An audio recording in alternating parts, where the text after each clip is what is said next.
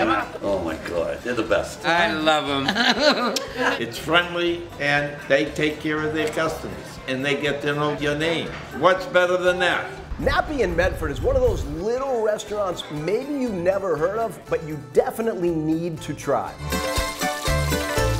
I'm Joey. Joe and Anna Nappi started this as a butcher shop 35 years ago, and it just kind of snowballed, or in this case, meatballed, into a restaurant. I love everybody. We love you too, Joe.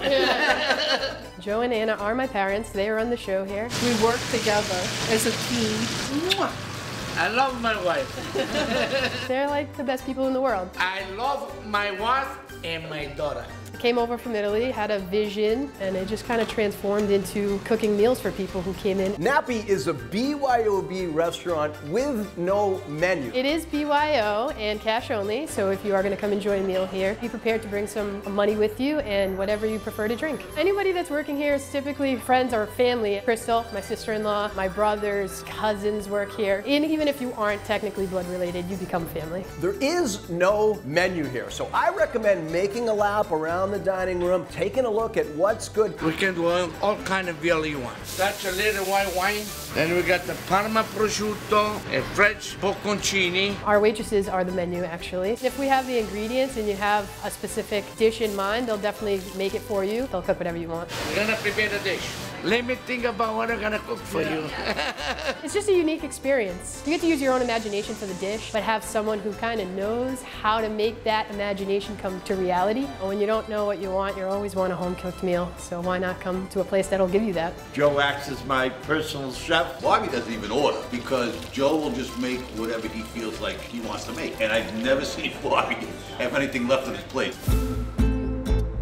When you sit down here with a group of friends, I think you want to get the arancini to start. They make theirs with some ground beef and some cheese, served over a light marinara sauce. I like it because all the ingredients in it are mixed in with the rice, so you get a little bit of the flavor in every bite. Here's an unusual, really tasty appetizer. It's their artichoke hearts. These are egg battered, lightly fried, served with some balsamic. This is a great shareable appetizer, nice and light to whet your appetite.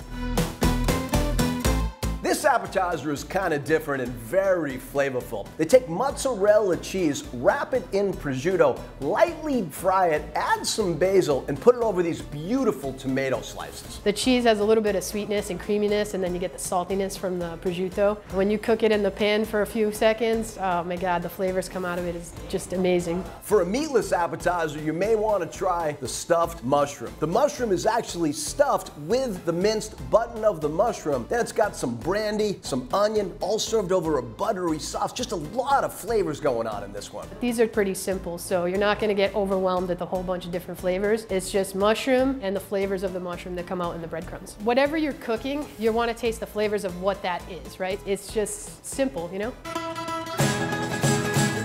If you're intimidated because there's no menu, you may want to get the bolognese. It's made with a combination of beef and pork, served over super fresh fettuccine, and it's always available. So the bolognese is a simple dish. It's just something that we would definitely have to have on the menu. Granted, there is no menu. It's just a staple. I always recommend ordering into the strength of the menu. And because this started as a butcher shop, normally I would say get the steak or the chicken, but they make great seafood dishes here, including this salmon a la vodka. This is served over a wide-mouthed pasta that really soaks up that delicious vodka sauce. So the salmon a la vodka sauce, it's not a typical Italian dish, but it's something that my dad created. He'll always be in the kitchen just putting some different flavors and ingredients together, and he comes up with these unique dishes.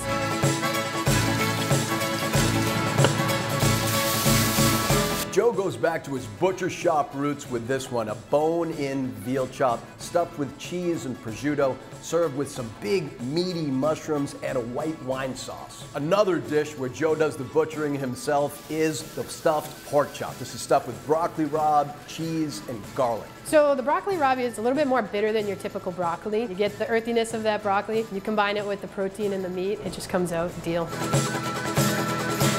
portions here are huge, so you may want to skip dessert. But if you have the guts, they have great cannoli with fresh cream or a limoncello cake with mascarpone cheese. The limoncello cake is delicious. It's a mascarpone-based limoncello cake. The creaminess of the lemon mascarpone just combined with the fluffiness of the cake portion. It is definitely a great way to end your meal. This is definitely an unusual restaurant. There's no menu, there's no bar, there's no liquor license, but the food and the service and the camaraderie is almost impossible to beat. I think you have to check it out. Nappi in Medford.